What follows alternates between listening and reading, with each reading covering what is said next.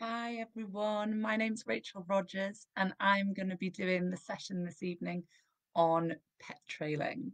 I'm just going to give this a minute or two because I know Facebook can take a little bit of time to kick in and let people know that I'm live. So if I am and you can hear me, if someone could put a little comment on to let me know that it's up and working, that would be fabulous. Otherwise, I will just introduce myself before we get started. So my name's Rachel Rogers. I am a clinical animal behaviourist and a full member of the APBC.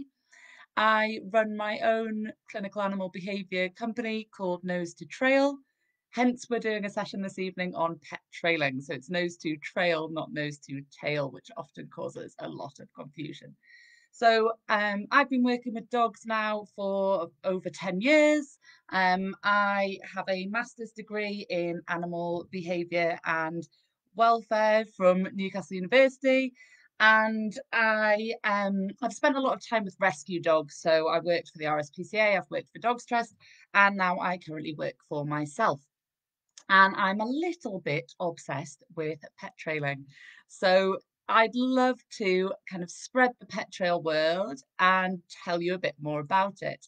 I do feel a little bit like an imposter because when it comes to being an expert, I am, well, I wouldn't consider myself to be the expert on pet trailing. So in the UK, there is only one pet trail trainer, accredited one. But we are in an unregulated industry, so we don't want to get into debates over what's accredited and what is qualified and that kind of thing. But the lady who runs Pet Trailer UK, Becky Smith, she has spent over a year achieving her qualification, her pet trail training in Austria. And she is at present the only trainer that we have in the UK who does pet trailing as a like an official thing. There are a lot of other kind of scent work things that you can do, scent work or nose work, however you want to call it. But Becky's style's a bit different, and it's the one that I send certainly my clinical animal behaviour clients to, but it's also the one that I obsessively go to with my own dog, Rico. So kind of understanding why we're going to talk about pet trailing this evening anyway is for me that so many of the dog sports, dog activities, dog training that I see people doing just doesn't use what is the dog's primary sense. So dogs rely and see the world so much more through their noses than we tend to realize. And I think that's mainly because as humans, our sense of smell just really isn't that good. Okay, a dog's sense of smell is just incredible compared to ours. It's their primary sense, it's how they see the world. So, to me, it makes perfect sense to use that in our training and to use it with our pet dogs a bit more because actually, if we know a little bit more about the dog's nose, how the dogs perceive the world, then I think sometimes we can just understand them a little bit better. So, if any of you've ever kind of had a smell that reminds you of someone, maybe an aftershave or a perfume, okay, dogs do that all day, every day. The things that they are smelling evoke memories for them. They form good memories, bad memories with those smells. And that sometimes, when we remember that, can maybe make us understand a bit why sometimes they do things in their behavior that we can't necessarily understand. And their sense of smell is just, well, it's just so much better than ours that they can even smell things that we wouldn't understand, we can't perceive. So we know that dogs can smell hormones, we know that dogs can tell when we're sick. Well, I think most people have seen the incredible work with the COVID detection dogs that's been going on. Dogs can tell when you're pregnant, dogs can sense our emotions, and that's all through their sense of smell. So we need to really keep that in mind with when we're training dogs and just understanding dogs a bit better, that their sense of smell is just incredible. And it's really important for me that we're dog centric in what we do. So when I'm doing training, there's no point in me doing things that rely on kind of shouting at dogs or using hand signals with dogs. if they're seeing the world through their nose, I may as well tap into that and use that more to try and communicate with them than going against what is kind of natural for them. Okay. That's not to say dogs don't hear and dogs don't see. They do. Okay. But we can use that sense of smell for kind of so many different ways and so many different reasons. But if we look at kind of pet trailing in general, what is it? Okay, I don't know how many people know much about pet trailing who are watching. If you've done pet trailing before, please do pop in the comments and let me know, because I'd love to find out about people's experience of pet trailing. But pet trailing is where we search for a missing, inverted commas, dog. So we will use a pet. Primarily, it's dogs. Okay, in theory, you could use other animals, but it's dogs. And we have one which is the runner. So it's a stooge, it's a fake missing dog, okay, that we would then hide and then teach your dog to find by using their incredible sense of smell. So when we're doing that, it's basically like a giant game of hide and seek. Okay, so we are hiding a dog if it's pet trailing, a person if it's man trailing, and then we're training our dogs to seek out and find that missing person or animal. Um, Becky is unique, the lady at Pet Trailer UK, because hers is, as far as I know, the only one that is searching for kind of pet dogs in the UK using this method. But there are, there's a lot of scent work that you can go to with your dogs, lots of, or nose work, if you want to call it that. There are other organisations who do it, but my experiences and what I'll talk about today are based on her methods and how she does it, because that's what I know, that's what I've experienced, and that is what I think benefits the dogs in this way. So, in especially for our behaviour cases. So, I particularly like the kind of the pet trail style of trailing and training because it's really controlled. It's really well organized and set up, which means that it is completely approachable for anyone and any dog. So people with physical disabilities, dogs with physical disabilities, dogs with behavioral issues can all attend. Those reasons that might stop you going to a normal dog training class don't really apply for going pet trailing, because it is set up for each individual dog and takes into consideration their needs and their potential problems or difficulties that they may have in a group setting. So when we do pet trailing, although we would have multiple dogs attending one session, we are only working and trailing one dog at a time.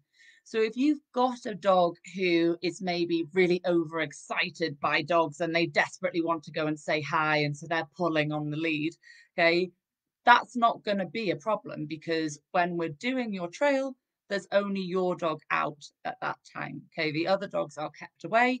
Um, and then we swap around. We have other goes with different dogs at different times. So you don't have that worry as an owner that you're going to be ambushed by other people bringing dogs over, which I also particularly like.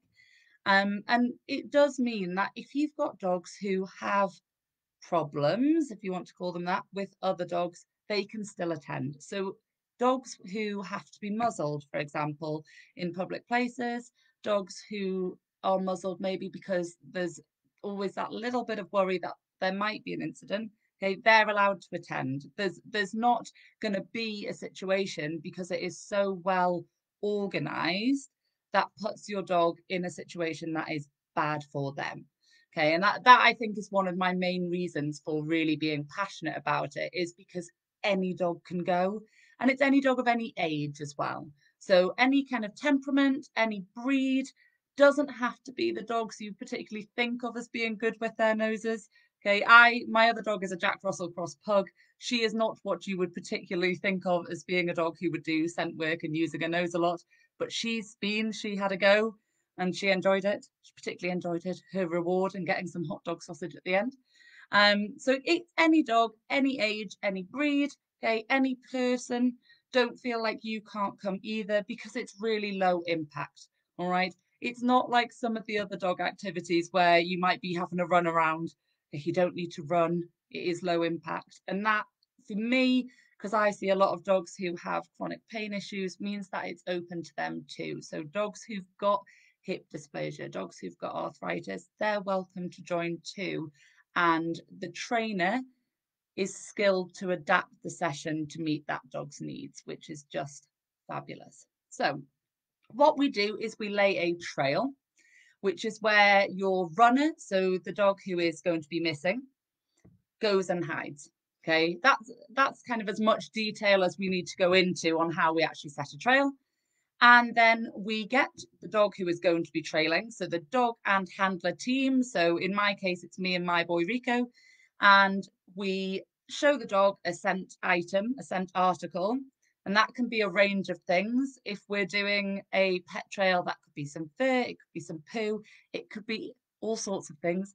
But when we're doing trailing, it's that particular missing, the runner's unique scent that we are finding. Okay, so it's a little bit different to some other types of kind of tracking work where a dog finds just humans and follows a human scent. It's discriminative, so it's about that individual smell is what they are following when they trail. So the dog gets pointed out to a scent article, and then they set off and they follow the trail. Okay, it amazes people when they go the first time. I think they quite often think there is no way their dog is going to manage to do it, and they do. Okay, it's their natural abilities. The dogs, we're tapping into that, so it really is. They're so good at it naturally. So please don't think, oh, my dog couldn't do it. Your dog almost certainly can. So again, that's another reason to just love it, is that dogs succeed. And certainly when I'm working with behavior clients, that is something they really benefit from, is seeing their dog succeed at something. So if any of you are watching this and you've got a dog who you're having difficulties with, that there's problems, maybe those have come to light as lockdown restrictions have started to ease. Maybe they're not good with other dogs, maybe they're a bit barky, maybe they're not great with people. Okay, sometimes it can be really hard to own a dog like that. So going to a session and seeing your dog succeed at something first time and seeing how much they enjoy it is so rewarding, and it's so beneficial. So it's really lovely to see that and have that experience with your dog. Pet trailing does wonders for the owner dog bond. It really does, because you're doing it as a team. Okay, the dog isn't let off and just goes and finds things of its own accord. It's a partnership. It's you and your dog working together. So in terms of kind of equipment, that's another reason that it's great. You don't need to go out and buy loads of swanky equipment. Okay, if your dog has already walked on a harness, you've probably got half of what you need. So you need a harness and you need a long line. Okay, I use a 7.5 meter long line and a thin leather one because I've got a teeny tiny dog, but that's all you need. Okay, which is great because it's cheap and easily accessible. Once we've kind of shown the dog the scent article, that's what happens. They go off and you hold the lead and you follow them. You go together as a team. So there's a question in the comments about, does the handler of the dog know about the trail the hidden dog is, or where the other dog or handler is, or has it gone blind? So the way that the trails work is that they are laid by the trainer. So the trainer knows where you're going. It's not what we would call a double blind. Okay, the trainer knows. So that helps us set the dogs up for success. So if the dog was to go off the trail hugely, you would be given advice and guidance. And Becky's forever telling people, slow down, just slow down, because we can get carried away. And actually, quite often, the dogs are cracking on and doing it perfectly. And it is us, the human element of the lead, that kind of gets things wrong or worries. So I'll give you an example. Um, I have a dog who is a dog reactive dog client who struggles with other dogs. Okay, he doesn't like them if they get too close. He barks. He rears up on two legs. Okay, so he was doing one of his trails quite happily, going along, following the scent trail, and his owner, so the handler, spotted another dog. Okay, just a member of the public out with their dog, not set up, not part of the training session. And so panicked because she assumed that her dog would see that dog and react. Okay, so she you know, gathers up the lead, panicking, oh no, can't let the dog too close. Okay, when actually, if she'd have just stayed calm, kind of took a deep breath and let the dog carry on doing his thing, because he was so focused on the scent trail, because that is their primary sense of their primary sense, sorry, he was doing that. He hadn't even noticed the visual of the dog coming over here. Now, no doubt he did smell it, but he was focusing on that smell. Okay, he was off following that trail. His normal behaviors, the things that that owner was concerned about, weren't shown in that session. Okay. And actually, it was really lovely. They messaged me after their first pet trail session to say that the 2 days following were some of the best dog walks they'd had with their dog. He was calm, he was relaxed. Okay. And that is a common side effect of pet trailing. Your dog is tired afterwards. It is a mental workout. It's enrichment for them. It is more tiring for them to do some of these short trails and really be honed in on following a scent, that actually that's more tiring than going for a really long walk for them. Okay, so I remember when I first took my boy a couple of years ago, I mean, he was quite young, he was quite lively, he liked to play, run around all the time. He was one of those dogs who would just always wanted attention. Let's do something, Mum, get up, let's do something. And he slept just on the sofa for 2 days. He was shattered. Okay, he really, it was brain gymnastics for him. He was exhausted afterwards, which can be really nice for if you've got a dog who is a bit kind of all, really excited and out there, to have a way of kind of chilling them down a little bit can be really nice. When they're doing trailing, when they're doing any scent work, it is all tapping into what is called the seeking system in the dogs. So it is releasing dopamine, happy hormones for them. It's enjoyable. They like it. Okay. The feel good hormones are released. Okay. But that seeking system is part of what makes it so rewarding for the dog. When we do trails, so we've got our dog on a harness, we've got our long line, we've introduced a scent article, and they're going to find this missing dog. They they do get a reward at the end. So when they found the stooge missing dog, the handler themselves will give a reward and rewards the dog. But that whole trailing process is just as rewarding for the dog as the actual food reward that we may think of as in a more traditional training style of being a positive reinforcement. We're giving them some food afterwards because they've been successful. That actual kind of seeking, that's rewarding in itself, sorry. So to give you kind of a comparison for humans, and we don't use the seeking system as much as dogs, but if you remember when you're a kid and you're doing like an Easter egg hunt, and you find an Easter egg, you don't just find one and then go and eat that Easter egg. You keep going. It's that kind of searching, that excitement of, oh, where are they? Where am I going to find them? That's the seeking aspect. Okay. And that's what they're doing when they're following that trail. So that is just as rewarding as getting your hot dogs or whatever you give when you find the stooge, the missing, the runner person or dog. Have we got any more questions? I don't think there's any more questions, so I'll just keep talking about pet trailing if there's no questions. But if anyone's got any questions on kind of how they get involved or anything, please do pop them in. I'm more than happy to kind of answer those. That's absolutely fine. Um, there's a comment higher up actually saying that someone has hounds and their nose game is strong. Yeah. It's funny, isn't it? Some dogs really, they use their nose a lot anyway. So if they're using their nose when you're out and about, give them a job. Okay. Give their nose a little job to do and funnel that into something productive because it's great. I really enjoy watching the different breeds of dogs and the different dogs that we have when they're trailing because they all do it in different ways. So it's not just your dogs who look like out of a cartoon where their nose is glued to the floor and they're sniffing along like this. Okay, they don't all do that. And that doesn't mean that it's not working or that the dog isn't doing it. It's just how they're scenting, how they're bringing the smell in. And my boy walks, just looks like he's walking, which made it quite hard for me to know at first if he was on the trail or if he'd gone off and got it wrong, because he doesn't put his nose down and look like he's following, he just walks. Okay, but he gives me a really big clue with his body language when he's getting really close to the runner because he almost starts twerking. His whole body goes wriggly wriggly and he gets so excited because the scent is getting stronger. He knows he's right. So he gets really excited and then he, goes around a corner and finds whoever's missing, and he absolutely loves. So, where is pet trailing based? So, pet trailing at the minute is in loads of different locations. As we speak and as we do this, Becky at Pet Trailer UK is down south doing some.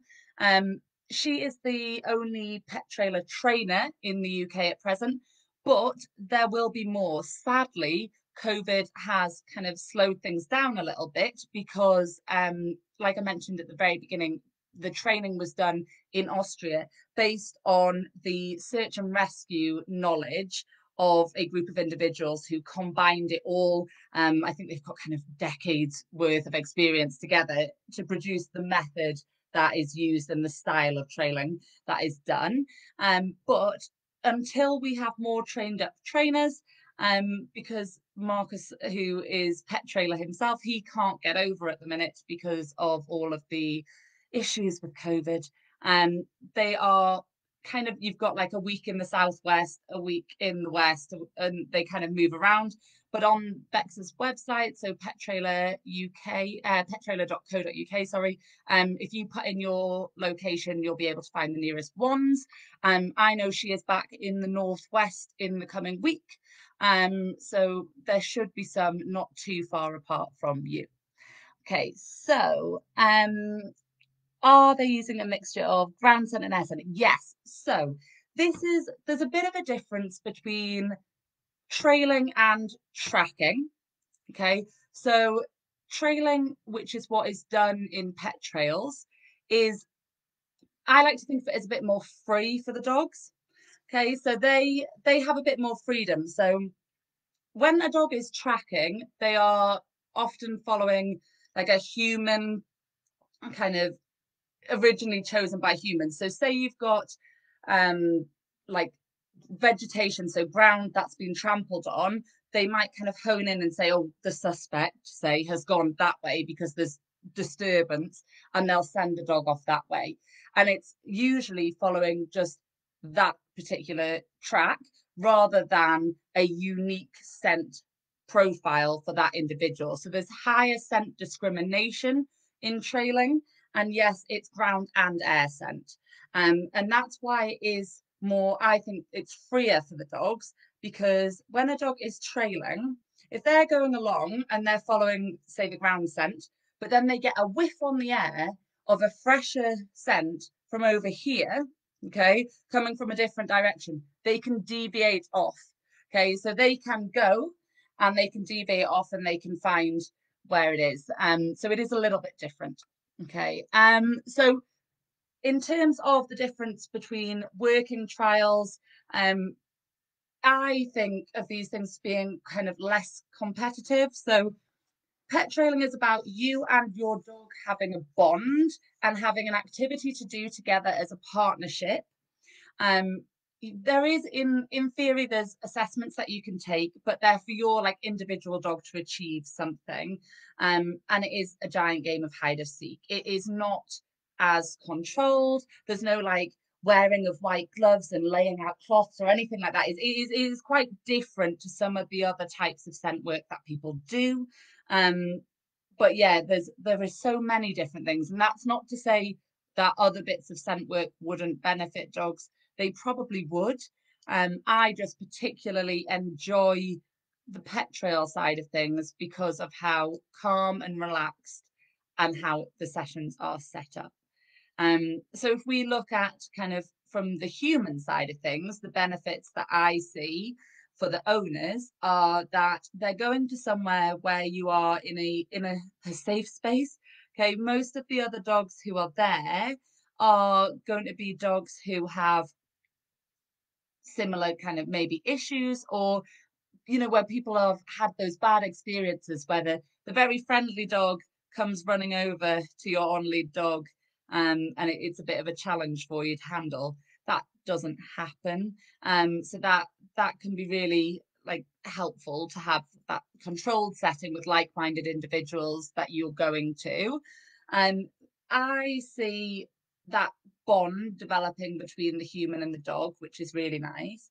But the other thing that I see is that my owners, so the clients who go, develop really good body language awareness in their dogs, because in order to tell whether the dog is following the trail or not, they have to learn their dog's individual tells that they do on the trails. And so they're starting to pay more attention to their dog than maybe they have done previously. A lot of us watch our dogs and say, oh, they're cute, and get our phones out and take pictures of them sleeping and when they're doing different things around the house.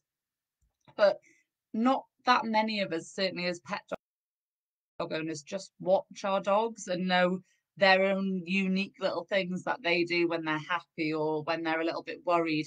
And that can be hard sometimes with the dog on lead, because if you're following it with the harness down the middle of its back, you're seeing its back of its head and its ears, its tail, but you might not see its face. And loads of the information you can find on dog body language is about kind of what is their mouth doing, what are their eyes doing, and you can't see that when you're behind them. So it really does help people to develop body language skills that maybe they didn't have before. Are there any other questions in the chat box? I don't think there is at the minute. Okay, so I'll tell you a little bit about some of the other stuff that I do with nosework then. So I call it nosework rather than scent work, but that's because I think the nose is doing the work, not the scent. The dog's nose is fabulous. But you know, they are used interchangeably. So if you're looking for things to do, use the terms nosework and scent work, and you'll find more if you search for both terms. So I do an online course with my clients as well for nosework. And that's open to everyone. It's not just my behavior clients. And that again is to help teach the dogs how to really use their amazing noses. And we start with really basic stuff that a lot of people probably already do with their dogs. So a lot of people will scatter feed as enrichment, and some people will play like a game like Find It. So I start usually with my clients with fine tuning a Find It, and picking one particular food source to give them that is going to be the scent that we are fine tuning it with. And we start in the house so that they have less distractions. So again, if you've got a dog who wouldn't be suitable for group classes, that's why some of the scent work stuff is really accessible, because you can start at home. You don't have to worry about being in a room with others. And then they learn the skills and techniques to take it out and do it out and about. So for dogs who maybe struggle with kind of when they first get somewhere, they're quite excited, maybe a bit frustrated and pulling on the lead, having that kind of in your skill set as something to do can be quite nice. So you can drive somewhere new and exciting when you've had that kind of prior experience of thinking, oh, my dog's going to be a nightmare when I open the boot and I get them out of the car. You can get out and you can set that up in advance. So you can use your little bit of food that you've used for your Find It training in the house. So just something really basic like cheese, and you practice it in the house, and then you could take it out on your walk. So you could stick it on your own car, you could stick it on a fence, you could stick it on a tree before you even get the dog out of the car. And then you can give them their cue to go and find it. And straight away, you're getting that nose into work. Okay, and getting them doing that instead of that, oh, where are we going? I'm so excited, and pulling on the lead. So I find it can be really calming for dogs to introduce that in the house and then take it outside. It's also quite good if you've got dogs who can't go out for whatever reason. So I don't know where everyone's watching from. I think someone just said they're over in Mexico. So it might be even hotter there than it's been here, but it's been too hot to take our dogs on walks in the middle of the day. So scent work can be a really good thing as an activity for when it isn't appropriate to be walking your dogs. Okay, so when you think, oh, they need a little break, they need something to do, maybe you need a break from working from home and being on the computer all day, you can just get up and do a little bit of that with them. So you can go into one of your rooms, hide some bits around for them to find, and then let the dog in and let them sniff out and find all the goodies that you've put in. Okay. And that doesn't need to be that they are getting extra calories and that you're worried about them getting chunky, because you can do that with their normal food as well. But you can also take that out of their food allowance. So if you would normally give them a certain amount in the morning, but you're thinking, oh, too hot to walk today, I'm going to end up using some cheese or some hot dog, just take some of their food out to balance it out. So it's not going to be that we end up with loads of chunky dogs because we've been using food to train them. When I use food, that's what we call an active find. So it's something the dog gets to they're eating or chewing. So you can use toys as well. But they actively get to be involved with it when they found it. You can then go on to doing a bit more serious stuff. You can do what we call like passive finds, where you put them onto a different scent, and that would be something you wouldn't then have them eating or chewing or digging at when they find it. And certainly I had the privilege of doing some training with the fabulous Louise Wilson at Conservation Canine Consultancy. Okay, and she trains her dogs using the same techniques, but to find kind of things related to conservation, great crested newts. I think she's away at the minute doing some pine marten scat hunting. Okay, searches for those. You can't be having a dog that would then put that in its mouth.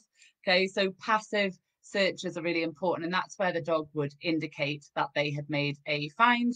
And that can look very different depending on the dog and how it's trained. Some of them will put their nose up against something and stay there and say, it's here. Others will sit. It really depends on how it's trained. But it's more your active finds if you want to be doing some scent work in the house and taking it out and about on your walks. Something really basic like cheap, mild cheddar cheese can be used for that really easily. And yeah, if you want to do your pet trailing, then that is all about kind of finding someone to lay the trails for you. So finding a session you can go to, okay, because it isn't just as simple as getting your friend to walk around a corner and hide with the dog. Okay, it's a bit more complicated than that.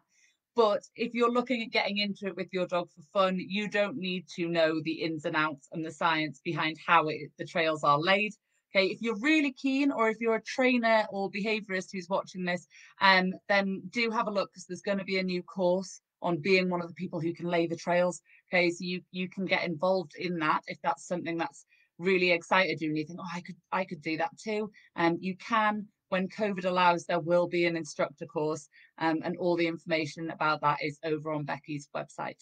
But if you're a pet dog owner and you're looking for a fun hobby to do that might keep your dog entertained, give their nose a job, and just give you some quality time to spend with your dog doing something a bit different and helping you to get that lovely bond with them, then I certainly recommend getting involved with it and at least having a little go.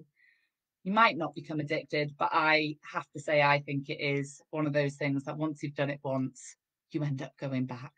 So I apologize in advance for anybody who becomes as obsessed as I am and spends a lot of time going around the country doing trails, but it is such good fun and your dogs will love it. If there's any last questions, please do put them in the chat box. I haven't seen any for a while, but that doesn't mean that that isn't any. It might just mean that my thing has frozen, but I certainly haven't seen any for a while. I'll just wait a second or two in case there are any more ones that come up.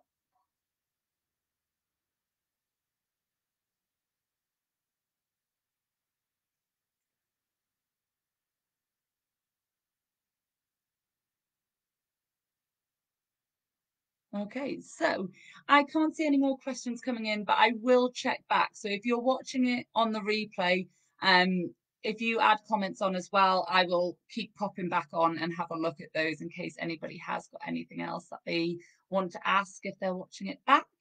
If you want to find out more, then by all means, you can pop me a message and find me at Nose2Trail, or you can find Bex at Pet Trailer UK.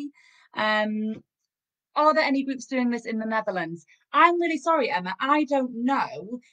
It's not somewhere that I've been. What I will do is I will tag Becky in that afterwards and see if her or Marcus, Mr. Pet Trailer, know if there are any. And if they do, I'm sure they'll hop on and send you a link to any. All right. Thank you so much, everyone. It's been really nice to get to share something that I think more people need to be doing. Okay. And I'm just really glad that pet trailing has come to the UK and that we've been able to be involved in it, and that we've got more of it going on. So keep a lookout for sessions near you. I'd love to see you there. I'm quite happy to hide with my dog Rico for other people to find. So you never know, it could be me hid on an industrial estate for you, or in the middle of the countryside somewhere. We'll just see where I end up. But if you've got any questions, pop them in the comments. We'll get back to you on them.